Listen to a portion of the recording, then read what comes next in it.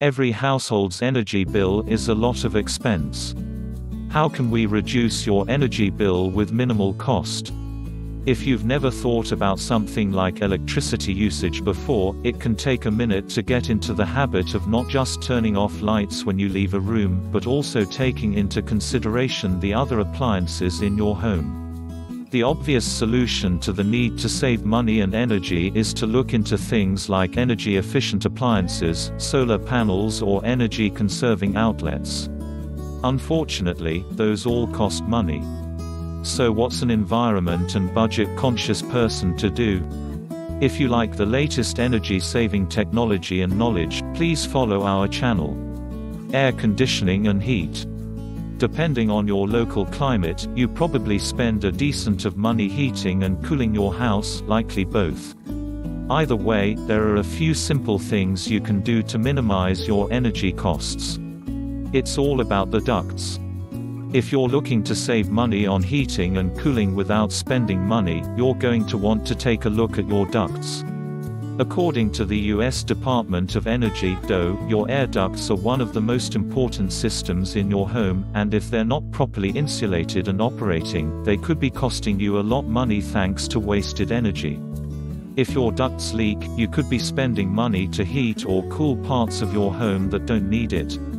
And while any major updates to your duct system would need to be done by a professional and therefore cost money, there are a few things you can do on your own, according to the DOE. Aside from sealing your ducts, the simplest and most effective means of maintaining your air distribution system is to ensure that furniture and other objects are not blocking the airflow through your registers, and to vacuum the registers to remove any dust buildup. Check other seals. It's not just your ducts that may be leaking precious, costly, temperature-controlled air. Your windows, doors and refrigerator, freezer may also be culprits. Per NerdWallet. Make sure your fridge and freezer are well sealed to keep the cold air where it belongs. Same goes for your doors and windows. A bad seal allows energy to seep out, draining your wallet in the process. Keep it clean. Another quick and cheap option is to make sure that any accessible air filters in your heating and cooling systems are kept clean.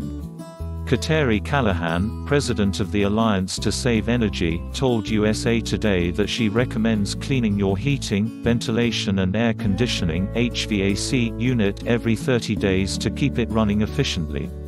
If you've got clogged or dirty filters, you're just using more energy to push that air through, she said.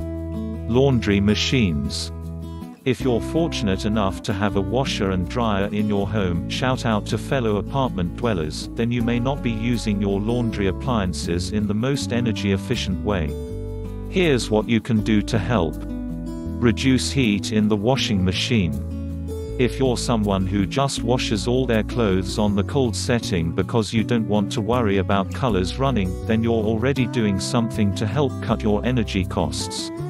For everyone else, the DOE says that using warm water instead of hot can cut a load's energy use in half, and washing in all cold water saves even more than that.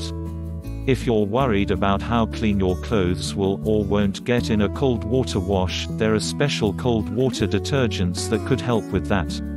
And while we're on the subject of washers, try to fill the machine whenever possible, instead of washing a lot of small loads. According to the DOE, your washing machine uses roughly the same amount of energy for a full load as a partial load, so get the most bang for your buck and fill it up. Maximizing the heat you use in the dryer. A dryer uses heat to dry your laundry, so cutting down here is a little trickier, but definitely possible. For example, the DOE recommends doing back-to-back loads in the dryer, so it's already hot when you put the next load in and you won't have to pay to heat it up again. And while you're at it, they say that using dryer balls can help too, because they can help separate your clothes and get more air to them, cutting the drying time. Also, make sure you're cleaning out your lint trap regularly. And, of course, using lower heat settings on the dryer can help cut energy costs. According to the DOE, even if the drying cycle is longer, you'll use less energy and be less likely to over-dry your clothes. Do your laundry after 8 p.m. According to Andrew Schrage, co-owner of Money Crashers Personal Finance, some power companies offer discounted rates during non-peak hours. Many utility companies have plans set up that offer discounts for switching some of your power usage to off-peak times. The hours and times differ slightly depending upon what part of the country you're in, and each plan is set up a little differently. If you're willing to shift a significant portion of your energy usage to outside the peak times, you certainly can save money.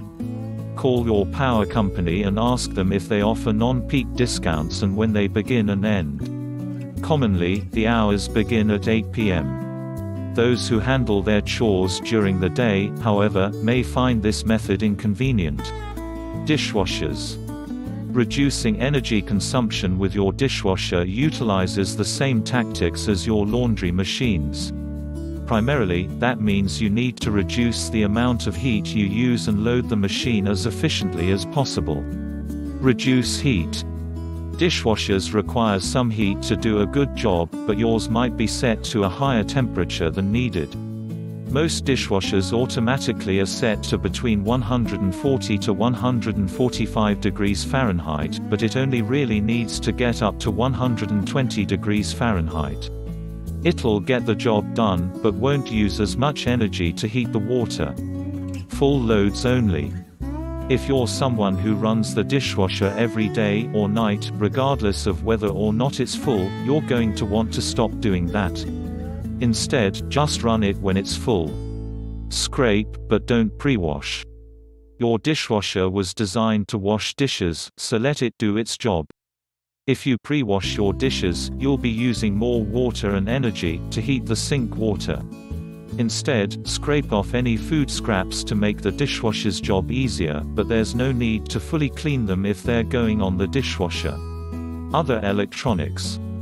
We tend to think of appliances and electronics as the big energy users in our household, but that's not necessarily the case.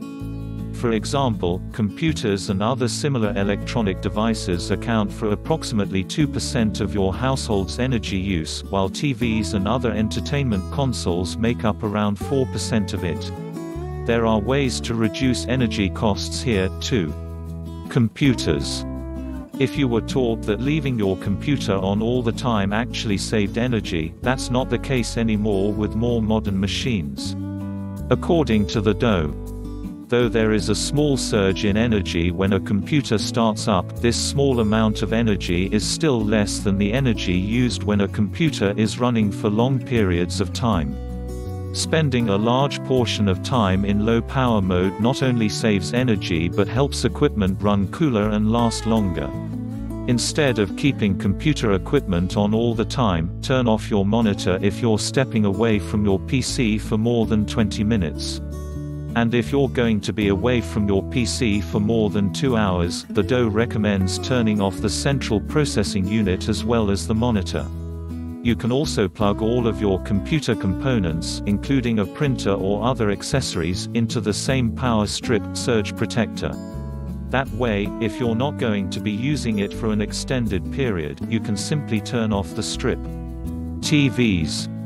Most televisions sold today are already pretty energy efficient, now that LED models are the new standard. But regardless of the type of TV you have, there are some pretty common sense ways of reducing how much energy it uses.